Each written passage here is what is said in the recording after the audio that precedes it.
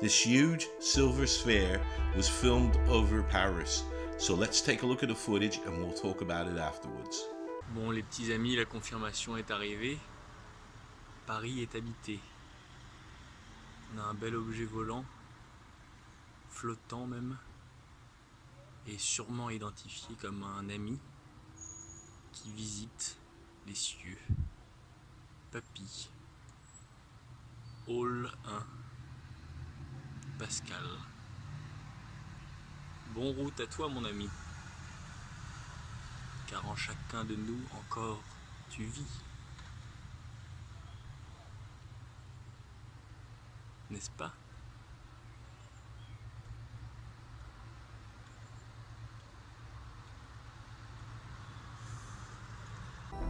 So here we have this huge sphere-like object that is just hovering over Paris.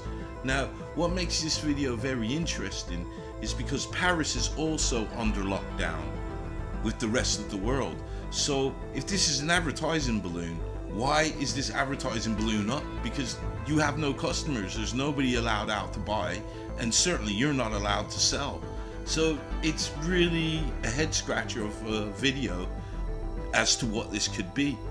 But one thing that I might suggest this could be a balloon to test the atmosphere, but surely it would be higher, because as we know, there's been reports from around the world due to the lockdown and due to planes not flying, less traffic's on the road, that the air is kind of cleaner, which I have also noticed because I'm going outside quite a lot to enjoy the nice weather, and there seems to be no planes.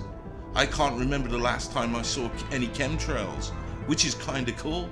So the skies are returning to us. So I really don't think this is something to measure the atmosphere. And I don't think this is any kind of advertising balloon. I believe that this is an object of what it is that is taking advantage of the lockdown, maybe monitoring us.